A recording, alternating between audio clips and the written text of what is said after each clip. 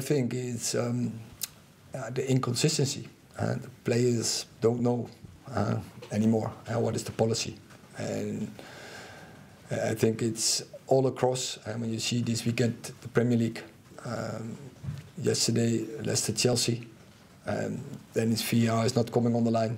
Today it's coming on the line, and then it's coming a penalty, 2 penalty situations, but they don't come on the line. I think especially the first one, I think for me was clear and obvious handball.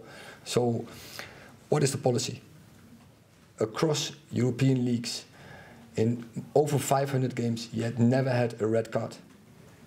And now he had twice. Overthink that.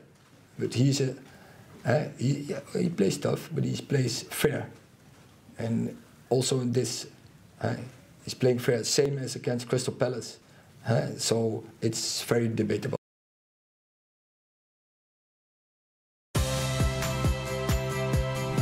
Saya Audrey Chandra, saksikan program-program Kompas TV melalui siaran digital, pay TV, dan media streaming lainnya.